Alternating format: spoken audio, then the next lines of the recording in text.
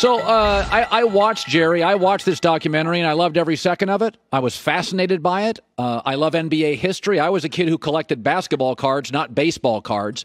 Did you learn anything, Jerry, from it, or did you just enjoy the walk down memory lane? Well, Colin, I was obviously know an awful lot about what went on then at that point in time. And I think the biggest thing that I got from it is that this was like the ultimately driven athlete who had enormous skills, okay, enormous. When you watch his physical ability, even at that point in time, I'm not sure we've seen an athlete like him in this league ever. But combine that with the skill level, the intensity level, but more importantly, he had enormous belief in himself. And I don't care how great you are, there's sometimes when you lose games that are really important for you, you have a question in your mind. I don't think Michael in his life has ever had a question in his mind about whether or not he was going to succeed before. And I don't think I've seen another athlete like him in my life. You know, Jerry, Scottie Pippen, some have said it's been unfair. You played with Elgin Baylor and Wilt. You were a leader. But it's tough being sometimes a leader because you have to include people, and everybody's got a different personality. Do we undervalue Scottie Pippen's ability to be Robin to Batman? Is that, you know, having been in a role where you were the guy and played with other stars, can that be difficult? Well, you know what? No, I think it really depends on the person, okay, and their particular personality. You know, after watching this, the one thing that I communicated with today with Lawrence Frank, we'd been watching the thing, and he's in New Jersey. Obviously, we're separated. We work together with the Clippers now. And one of the things that, you know, I just want to bring up something in my career, and I don't want to talk about myself, but we were in the NBA Finals 9 times, and we won once. And Michael had said something that I think is really, really compelling to me. He said, winning has a price, and it does have a price. And that price for me has been completely the opposite of that great feeling that he has. You go through the summers, you worry about some of the things that you have no control over. And yet you look to your impact, you think you have an impact on a game, and you lose. For me, it's all my life. Sometimes I felt like a loser, and I had a pretty amazing career for someone during my era. And we all take it differently. And we can be competitive, we can be quiet, we can be a lot of different ways and with our personalities. But his personality, you watch it, he's one of my favorite people that I've ever been around in my life. I know Michael, I've been around him, I've enjoyed some really fun times with him. That documentary, when you see him interacting with the players, a lot of it he was kidding. Okay? Yes, yeah. Something he was not. Some of it he was not. And I think you have to have a certain kind of personality to do what he did with his life. But this is he's a man's man. Trust me, a man's man. I love being around him. He doesn't change. I wonder if we had all the social media today, would he be someone to get on there and extol his virtues? I don't know. I don't think he would have. His play dictated who he really was. And a remarkable player. As I say, I love to be around him. He's just a great guy. You know, Jerry, you are, I'm not sure there's anybody better at judging talent, and it's very difficult. You traded for Kobe Bryant, a high school player, on draft day, Jerry. And that was a real gamble. When you watched Kobe, now years later, all of us said, oh, he looks a little like Michael. But when you traded for Kobe, was part of it you saying, I see Michael, or did that develop for you as an executive? No, I just saw an extraordinary gifted player. Obviously, there's other factors leading into it. We were trying to acquire Shaquille O'Neal, which we were lucky enough to get. And we tried to like crazy to trade him, but I thought he really was the best player in the draft. I saw him perform in workouts, a lot of film on him in high school, but he is a uniquely gifted athlete, okay? But the other thing, I think the things that he had that maybe were somewhat like Michael was his fierce desire to be the best.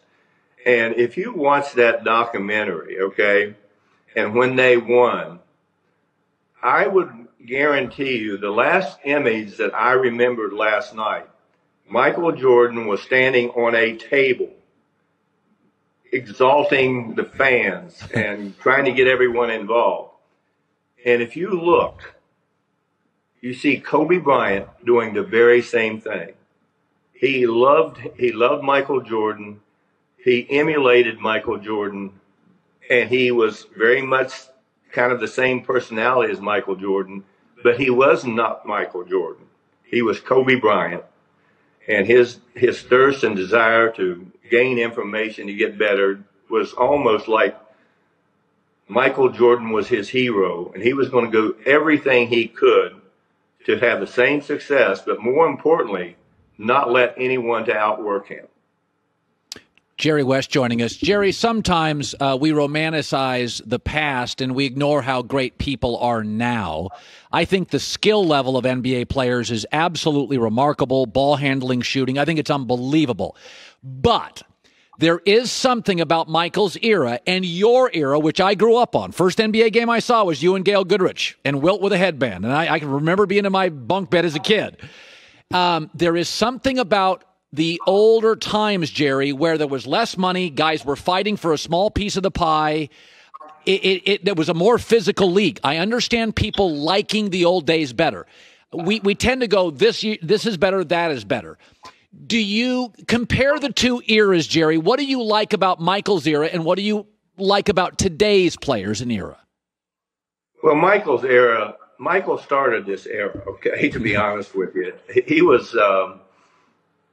you look at players and the way the rules have changed. At one time, Colin, players that were really good had to work in the summer to support their families.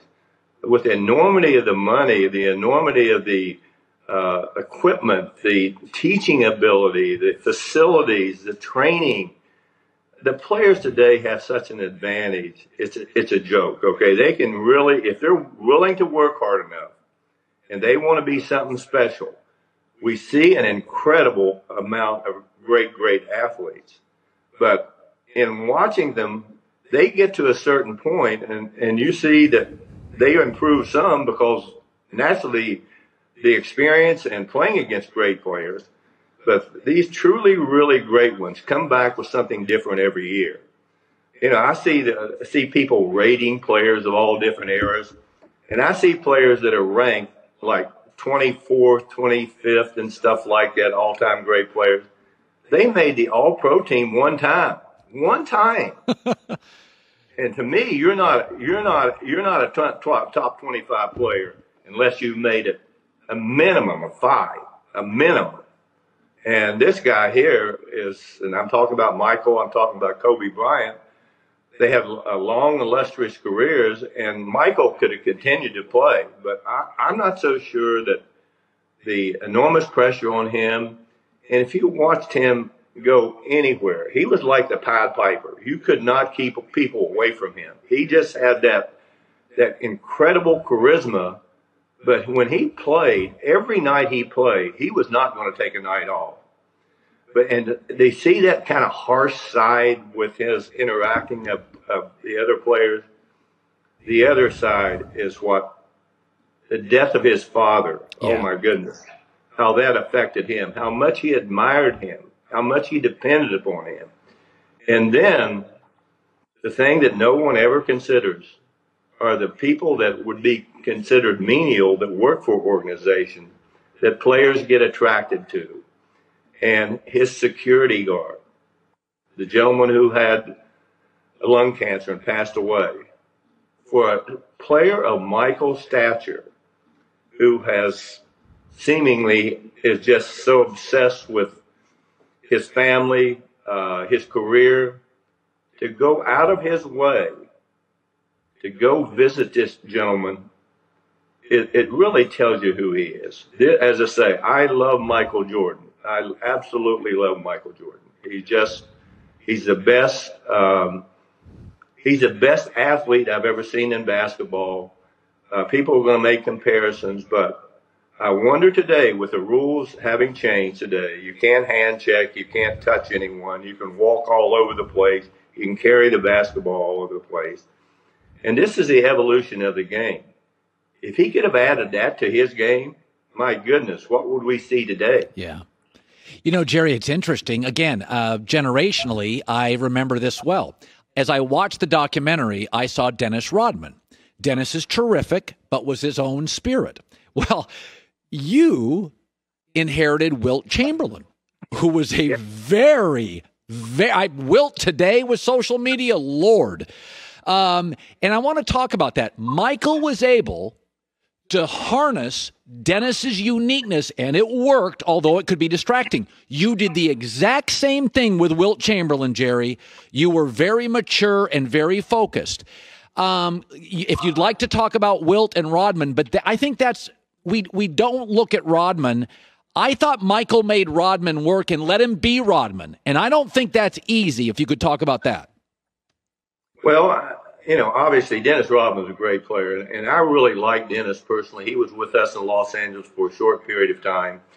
It didn't work out there. He was really troubled during that period of time. But I think Phil Jackson should get an enormous amount of credit for being able to handle him. But I think along with Michael, and I think Dennis, if he respects you, he's going to do anything for you. He really is. But I think the respect he had for Michael, because no one was going to outwork Michael, but Dennis Rodman's work ethic, his basketball instinct, his basketball intelligence was off the chart. But Phil Jackson did a great job, even in Los Angeles, when you had two distinctly different personalities, Kobe Bryant and also Shaquille O'Neal. The way Phil handled that, I'm sure that any coach that had Dennis Rodman, if he would leave he needed to go to have a vacation in the middle of the season. I've never seen anything like that. And then to watch him, I think the funniest thing, because to go to the WWW, the World Wrestling Association, or whatever it was at that point in time, and no one knew where he was. I think the way Phil handled that was absolutely unbelievable. And the team, because they knew of his importance on their team, that Michael I never saw him say anything to Dennis Rodman on this broadcast. He accepted Dennis for who he was, yes, and how important he was for winning. Yep, that's well put. Hey, by the way, finally, I have said, Joy and I have said, I think the Clippers are built to win a championship. I don't worry too much about seeding. I think your team has enough veterans and coaching to overcome having to play some games on the road. We got a couple minutes left. How much fun has it been for you? It's a unique roster of young, old, veterans, new kids. It's a fascinating culture you have developed there. And I have to imagine this really lands well for you because it's not been easy. You've got another big brand in town, which you helped create. If you could talk about the growth of the Clippers and what it's meant for you. Well, I think an awful lot of it, Colin, as you're well aware, is that, Jerry Krause mentioned organizations win championships. That's not true, okay? It is not true. Players win championships, but it's up to the people internally to go get those players. And if you can't do that, and if you don't have the right support group around you, you can't do it. You have to have smart people. You have to have real committed people. Steve Ballmer, there's never been a better owner. I worked with Jerry Buss, very much like him, a man of the people. Michael Heisley, who I worked for in Memphis, an unbelievable guy.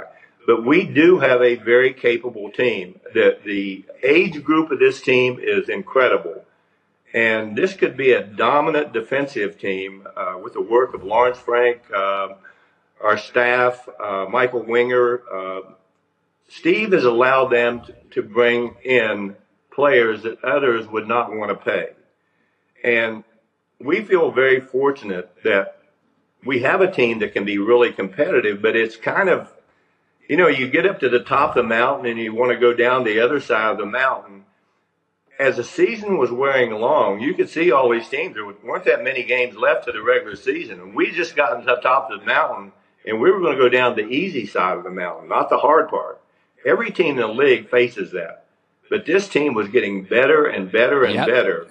And our coaching staff was very positive about this team. And that to me says a lot. But I think it would be great if we could have a series, if we're going to have a season, if we could have a series, the Lakers and the Clippers. That would really be fun for me. But more importantly, with everyone looking for competition, I mean, it's sad. I look for anything to watch this competition. I can't find anything because there's no people there. There's something about having a crowd there. But can you imagine if we'd have a Western Conference championship with the Lakers and the Clippers, the two teams in the finals? Can you imagine what the ratings would be like for that series? It would do wonders for the people who are just groping for things to try to find this competitive. Yeah.